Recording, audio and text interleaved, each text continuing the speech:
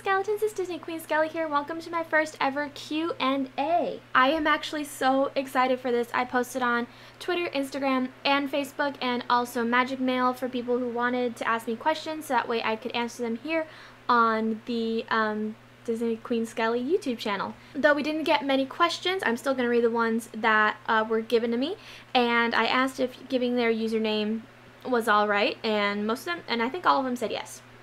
So we're going to start with Twitter.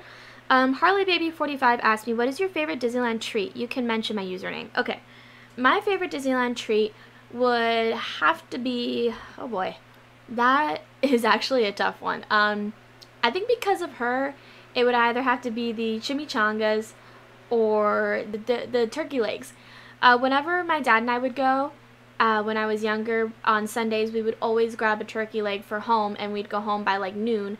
And we'd get like grapes and cheese and crackers, and we would shred up the turkey and just have a really great lunch. From Magic Mail, Ariel Click, username Ariel Marie Treasures, asked me top 3 things on your Disney bucket list. Top 3 things would be 1, visiting every single Disneyland that has ever been built.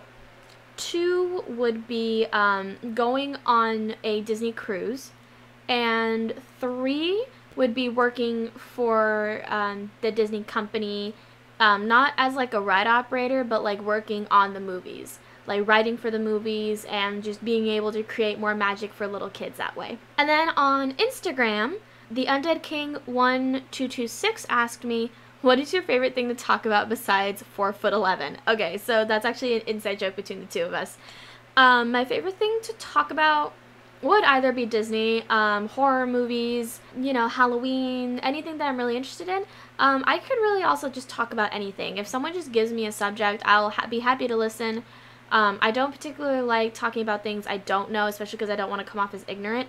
So anything that basically someone wants to talk to me about, I'll listen to, and I will definitely, you know, be there, listen to the person, and try and give my best feedback as possible. But in my case, I just kind of like talking about my own interests, like, you know, again, Disney, Halloween, horror stuff, Jack, you know, whatever it may be. But anyways, thank you all so much for participating in the Q&A. It was kind of small, but you know what? That's fine. I'm assuming that's how all Q&As usually start out with, especially with small YouTubers like me. I am going to post another one. Hopefully, we'll be able to get more questions in, and, you know, hopefully we'll be able to make this a regular thing, because I absolutely love it. I thank you all so much for watching, and I'll see you tomorrow. Bye, little skeletons. Stay safe, and I love you guys.